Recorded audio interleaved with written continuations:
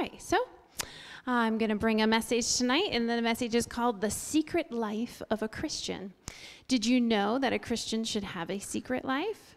I know we're not supposed to have any secrets, right? But we are. Jesus talks about 3 things that he wants us to do secretly, and that's what we're going to talk about tonight. 3 things between God and us only. He actually uses the word secret. They're not things that we have to do, by no means, but they are things that we should do, things that Jesus says that there is a reward for when we do them. And if you want to turn in your Bibles to Matthew chapter 6, we're going to have a little meat tonight. We didn't have dinner, but we're having meat. Okay? Meat's good, isn't it? All the guys love the meat. Meat. All right. So in Matthew chapter 6, we find Jesus really in the middle of his most famous sermon ever. It's the Sermon on the Mount. And Jesus has already talked about the Beatitudes. He's, blessed are the poor, blessed are the meek, blessed are the merciful.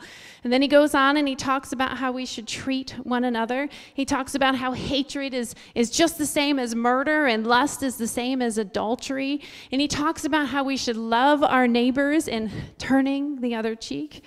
Loving our enemies, a little different, and turning the other cheek. And then in chapter 6, Jesus kind of takes a slightly different turn, and he begins to address a few things in society at the time. And he talks about what we should do in secret and what a follower of God would look like and what we would do in our secret lives. So today we're going to examine the question, how is your secret life?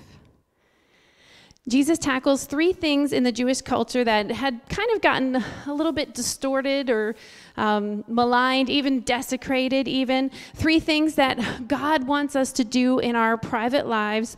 3 things in which the religious elite of the day had kind of used to puff themselves up and create what Jesus calls as earthly treasures. And if you want to read, we're going to start with verse 1. And the first thing that a secret life of a Christian should have is giving to the needy. And Jesus says, verse 1, be careful not to do your acts of righteousness. So Jesus is talking about these 3 things, and they are acts of righteousness. So be careful not to do your acts of righteousness before men, to be seen by them. If you do, you will have no reward from your Father in heaven. So when you give to the needy, do not announce it with trumpets as the hypocrites do in the synagogues and on the streets to be honored by men. I tell you the truth, they have received their reward in full. But when you give to the needy, do not let your left hand know what your right hand is doing, so that your giving may be in secret. Then your Father who sees what is done in secret will reward you. So the secret life of a Christian first must include taking care of those around us. God commanded back in Deuteronomy chapter 24, he said to take care of the stranger, the orphan, and the widow. And it was supposed to be an act that was sort of indiscreet, if you would.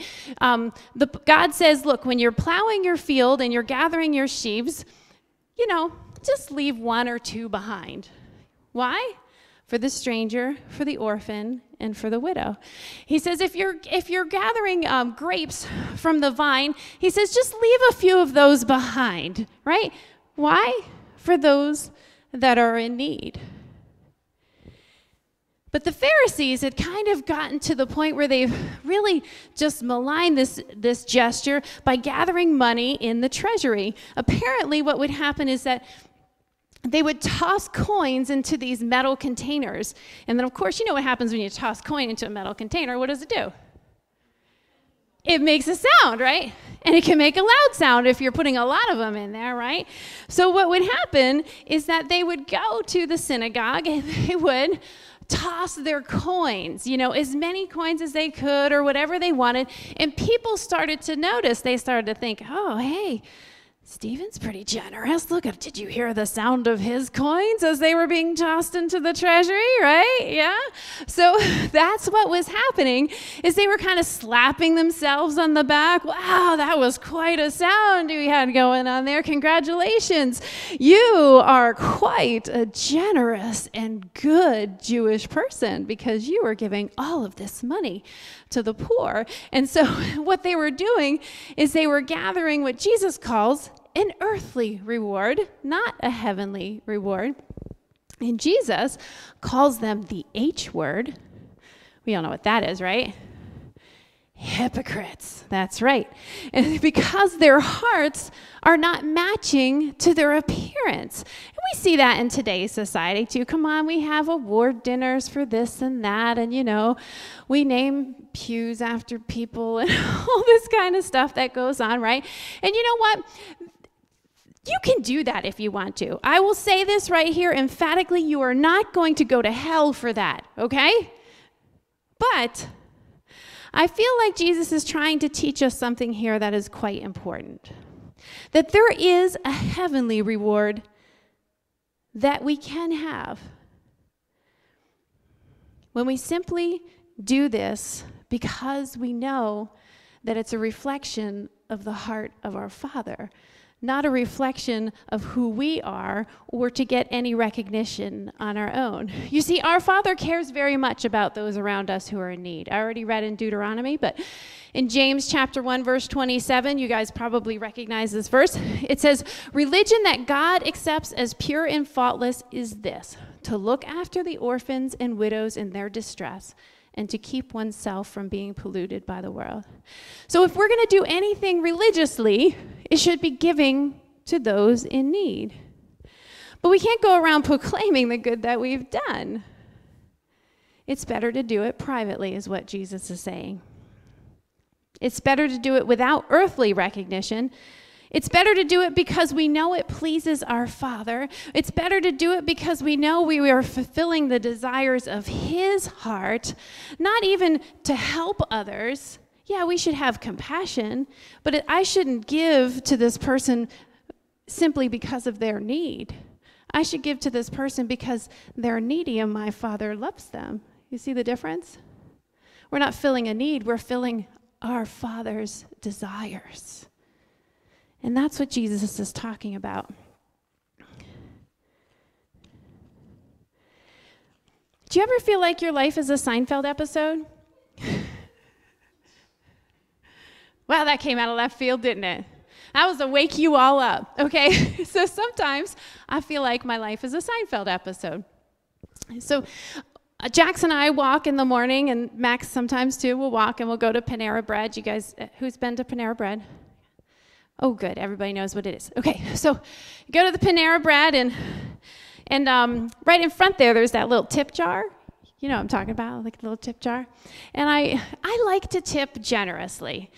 Not really because I like to have the recognition, just because, I don't know what that person's going through. I feel like as a Christian, hey, I'm blessed, and I'm just going to bless somebody else. So I'll go and order, a bagel or coffee, whatever we're ordering, and then, I pay in cash, and she gives me my change. And just as I'm ready to put the money in the tip jar, she turns around and goes, gets me my cookie, right?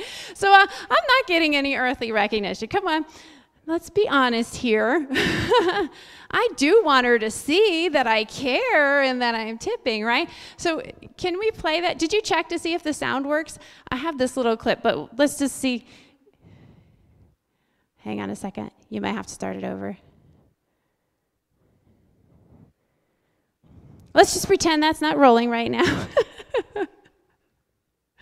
But I will give you the leading up into it. So George is buying calzones, and the first time he went to buy calzones, he put the money in the tip jar, and the guy didn't see it, and he felt like the guy was a little disgruntled with him when it was time to leave, because he was kind of like, oh, here's your calzones, and he kind of felt like he wasn't getting any money because the guy didn't see him put the money in the tip jar. So now he comes back again to buy calzones, and he is very earnestly wants him to see this tip.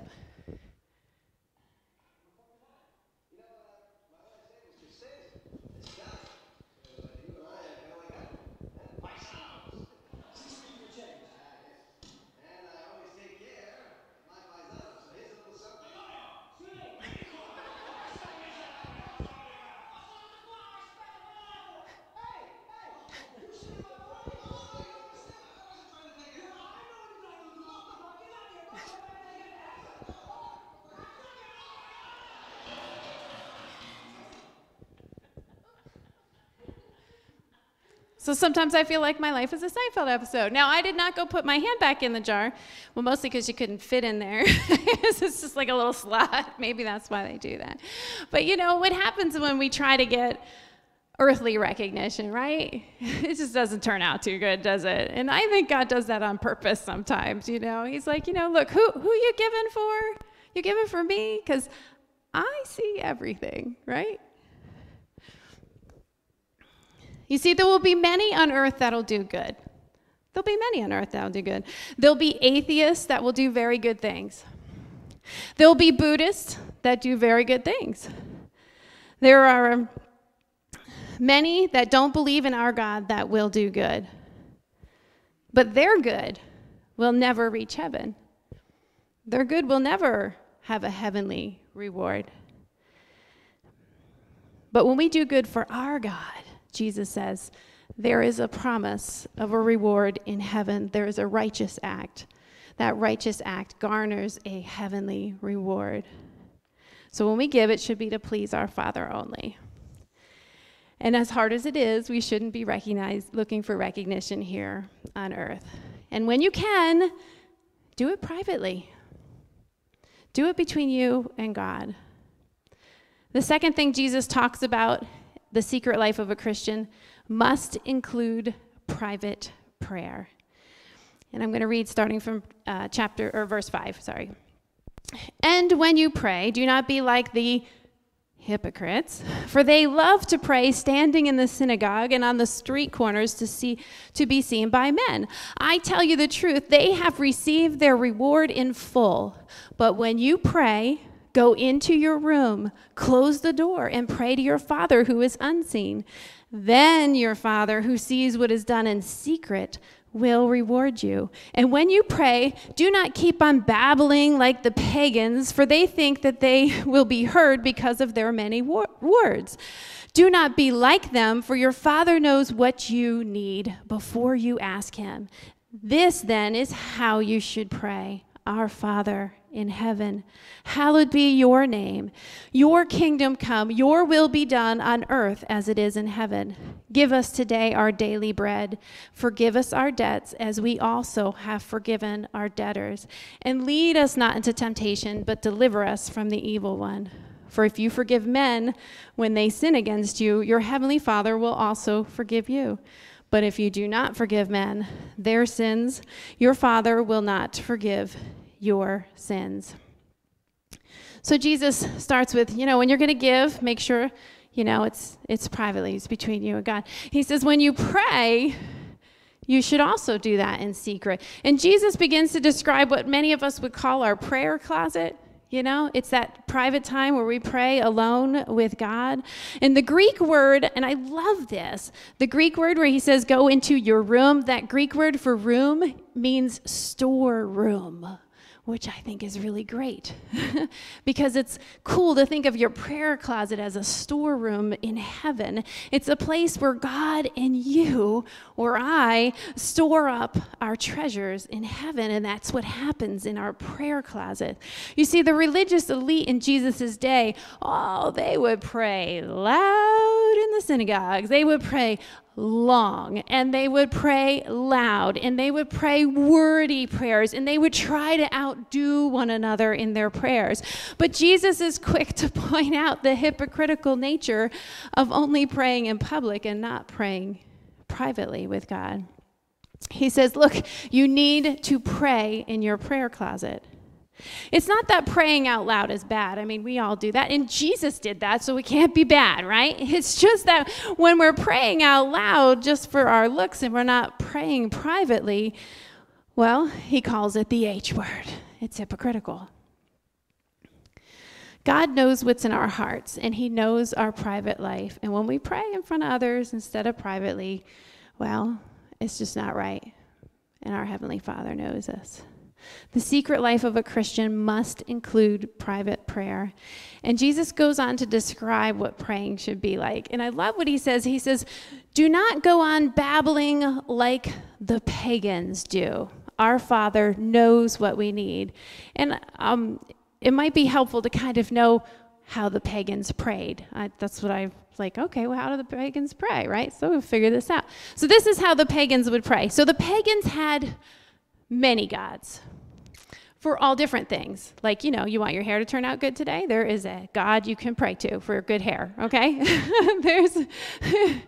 If something's bothering your eyes, there's a God you can pray to for that. If you want it to be sunny today, there's a God you can pray to for that. And so there was a God for every need, and every God had a different name. And every God had a different way in which you should approach them, a different prayer you should say. Maybe a different way you should kneel or you should be standing. Every God had a different sacrifice that was supposed to be brought. If you want the God of good hair, you're supposed to bring your curling iron, get down on your knees, and say to the God of good hair, oh God of good hair, whatever your name is, I can't remember. I would really like my hair to be good today. Good hair God, please. And they would go on and on and on because they didn't know what the gods' names were, and they would get confused and they couldn't keep them all straight. So the pagans would pray to every God they could think of, in every manner they could think of, in any way that they could think of. And Jesus says, no.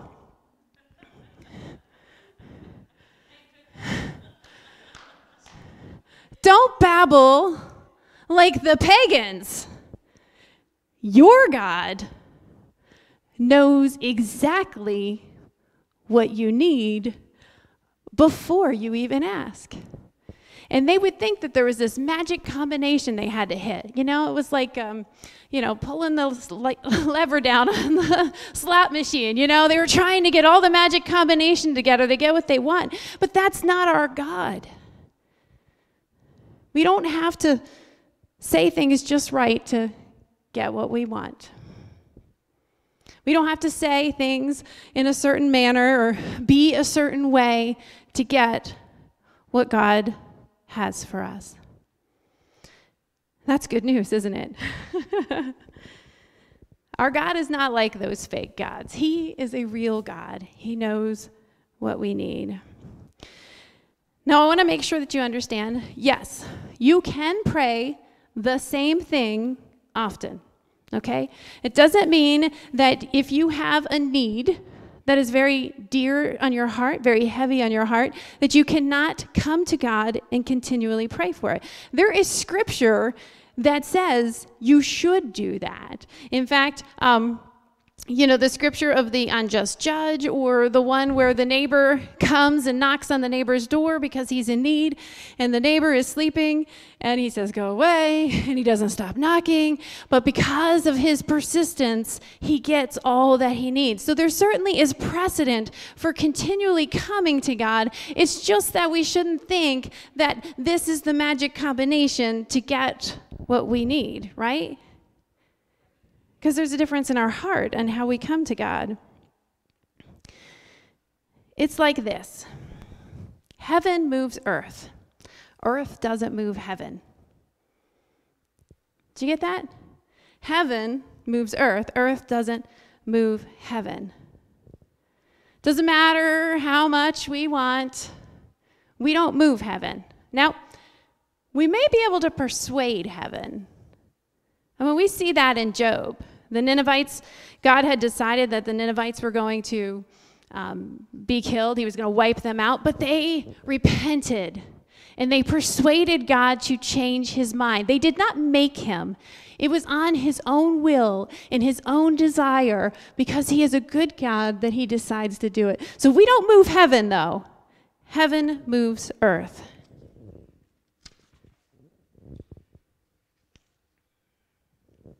And then Jesus says an example prayer for us.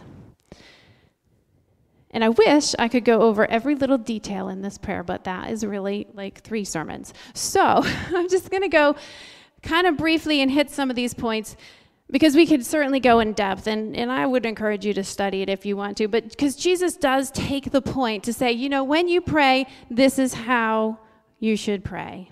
Our Father, who art in heaven, hallowed be thy name. Let's make sure we know who it is. It's not like those pagans. We know who it is that we're praying to. We know where he is. We know that he is holy and that heaven is in charge of what happens in our lives. Thy kingdom come, thy will be done on earth as it is in heaven. You're praying for his will in heaven to be done here on earth. His desires in heaven to come here on earth.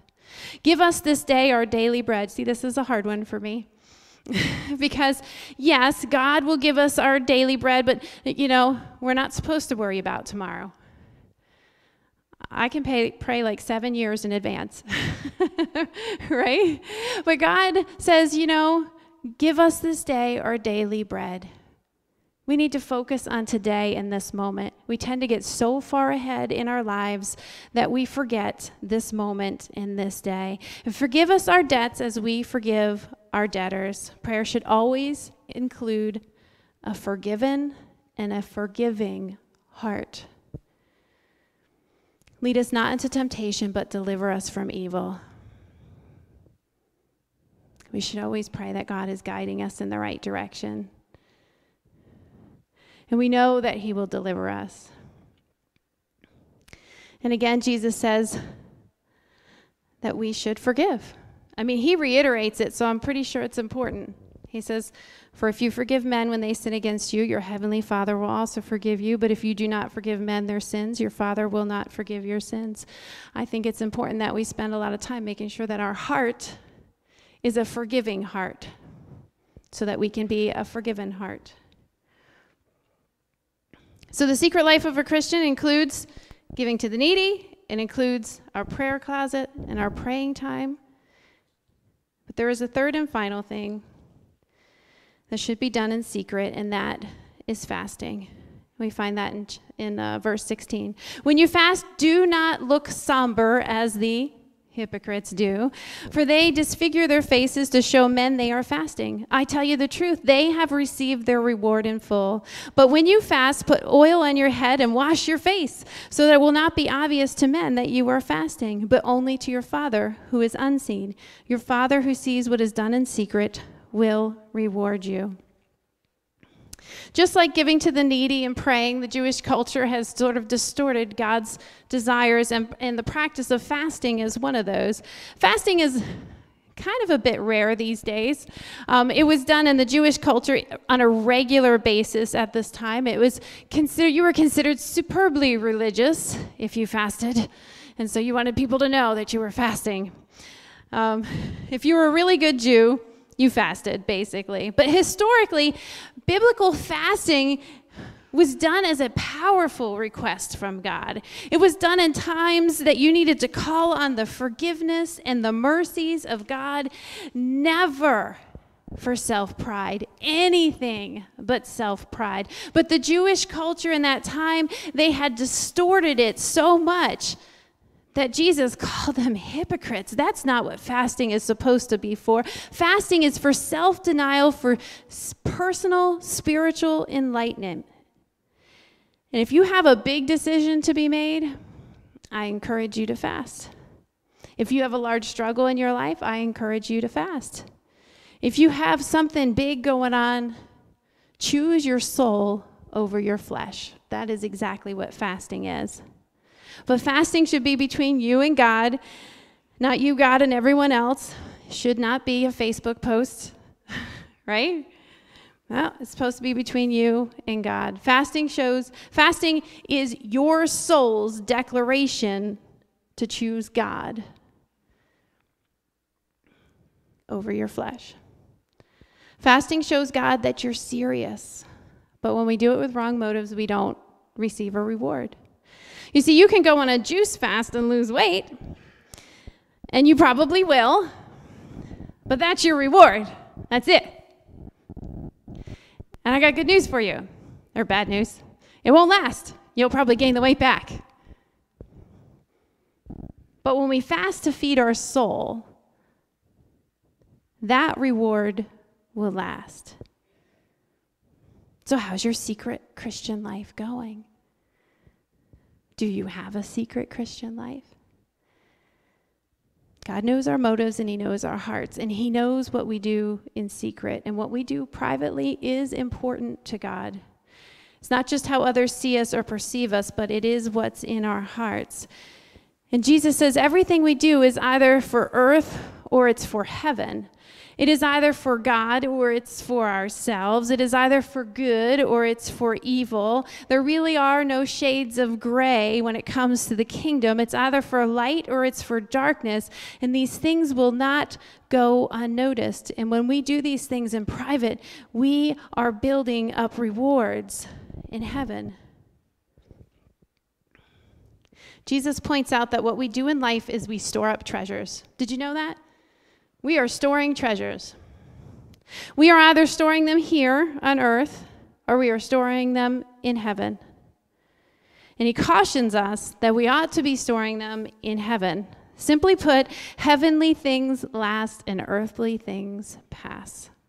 In verse 19, he says, "Do not store up for yourself treasures on earth where moth and rust destroy, and where thieves break in and steal, but store up for yourselves treasures in heaven where moth and rust do not destroy, where thieves do not break in and steal. For where your treasure is, there your heart will be also." So it challenges us on everything that we see. Is this a heavenly treasure? Is this an earthly treasure? What is a heavenly treasure? See, that's my next question I ask God. I go, so what's a heavenly treasure? And I'll tell you, I'm going to say something that's not very popular for pastors to say. I don't know. I'll be honest with you, I really don't know. I mean, when I study to bring a message, God wants me to bring a message, and I'll study the scripture and I'll find out everything I can about what a heavenly treasure is. I mean, I used to think that a heavenly treasure was an expansion on my mansion, okay? I used to think a heavenly treasure was a garden in the backyard or a pretty jewel in my crown, but I find that very dissatisfying as a Christian to think that that's what a heavenly treasure. Those aren't things I really care about here on earth. I don't know why I would care about them in heaven. You know what I mean? So when I ask God, what's a heavenly treasure? You see, the scripture's kind of silent on exactly what a heavenly treasure is. And so I went to the Greek and the Hebrew and I learned out some things there. And I also went to commentaries and those types of things. And I found that some of our best theological minds have very different opinions on what they think a heavenly treasure is. So I'm not going to pretend that I know what it is exactly. I don't. But let's talk about what we do know. Because Jesus is saying, I want you to do this because there's a heavenly reward and a heavenly treasure. And so if that's why we're supposed to do it, I think we need to understand as much as we can about it. So when I went to the Greek, I found out that the Greek word for reward is misthos. And what it means is it's payment for services or wages. So there's a wage for our righteous acts. There's a wage for sin, right? We all know what that is. So there's a wage for our righteous act as well. It has something to do with our life. And the Greek word for treasures, which I found very interesting, because the way that it's worded, it says, store up for yourselves treasures in heaven. What it really means is treasure for yourself in heaven. Because treasure, the Greek word is thesauros, which means to deposit wealth. So, Jesus is saying that we are getting a reward for our righteous acts. This reward is payment and wages. And Jesus is saying, take that payment for your wages and deposit it in heaven. Starting to make a little more sense, right? So when we do something and we do it in secret or we do it with the right motives, our righteous acts make a deposit of wealth in heaven.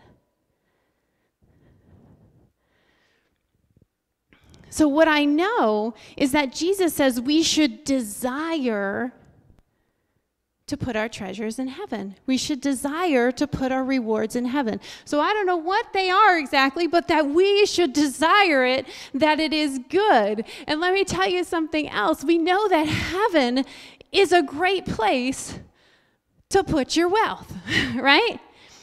It's not going to need a government bailout. It's secure. It's a good place. It is a place where our God will do good things from the reward of our righteous acts. So whatever it is that we are doing, God can take it in heaven and he can do good things with it. Does that make sense? So even though we don't know what it is, we know it's going to be used for good if we give it to him, if we deposit it in heaven. But if we don't deposit it in heaven, it is left here on earth where moth, rust, and the enemy comes in and steals and takes it. So if we have our wealth, something that's important, we want to put it in heaven. We don't leave it out. We don't unlock our doors. We don't leave our car unlocked. We don't throw $100 on the seat of our car and leave it unlocked, do we? Right? So Jesus is cautioning us to make sure that we deposit it in heaven. And how do we do that? We make sure that we do it with the right motives, and we do it for our Father only, that our hearts are pure. And one way to make sure of that is to do some of these things in secret, to do it for him only, so the enemy doesn't come and steal it. So our challenge is to do these things, but to do them right, to store up our treasures in heaven. So we should give without expecting, right? That's what Jesus did. Come on, he said, he healed people, and he said, now don't tell anybody, right? Didn't he do that? He said, don't tell anybody, just go live your life, be happy, just, I mean, he could have been like, yeah, now you go and you tell them that me, Jesus, the Messiah, I healed you. But he didn't do that.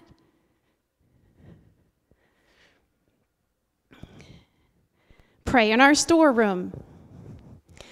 Jesus certainly did that, didn't he? We know he did that. We know in the Garden of Gethsemane, Jesus had a prayer between him and his God. And can you imagine the treasures that came in heaven from that prayer in that storeroom? And fast for personal growth. That's first thing Jesus did. 40 days, I'm going to fast, right? First thing he did before anything else, he says, he's got a big task on his plate, doesn't he? He has a lot to do. So the first thing he does is he fasts. He denies himself physically so that he can build himself up spiritually with the Father. And these are the things that we should be doing. And I'm just going to pose a couple questions. Jesus brought these things up because they were things that the Jewish culture had really distorted and used for themselves. And if Jesus were here today, do you think there are things that he would bring up to us that we might be a little bit hypocritical about? I think so. I might not want to hear them, but I think he might sit down here with us and he might say something along the lines of, you're worshiping in your churches, but I don't see you worshiping me at home, right? He might be like, when you worship God, even privately worship God. He might say a little something about how we do church. He might say something about you and your hour and a half services. Because, the church in the early day, they had church all the time, right? They all came together. I think he might sit there and say, maybe you've kind of changed the way church is. You and your steeples. He might. I don't know. But I think it's worth us to think about. Making sure that we are not hypocritical in any nature and in any way. So if you would bow your head and close your eyes for a moment. I don't do this often, but I felt like I should, and I just want to be honorable to the Lord.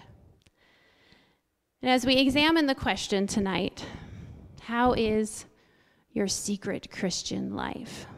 Not how you're living it in front of everybody else, not how everybody else might describe you, but the question is, how is your secret life with God?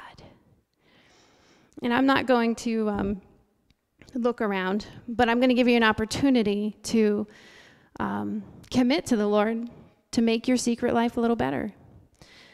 Are you giving to the needy quietly? Are you praying personally and privately? And how about fasting? Are you remembering to do that when we have a request, when we need something from God, when we have something big going on, when we want God to know that He's more important than everything else? And if you want to commit to God to making your secret life a little bit better, I'm going to ask you to raise your hand. I'm going to raise mine, and I'm not looking around because this is secret between you and God. And if you feel like I'm going to commit to making my secret life a little better, just go ahead and lift your hand, because God knows. I don't need to know, and nobody else needs to know. It's between you and God. I know there's some areas in my secret Christian life that I definitely can make better.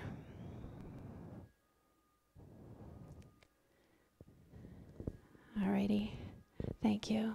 Thank you, Jesus. You can go ahead, if you have your hand up, put it down, and we are going to head into communion. It's a great time to do that.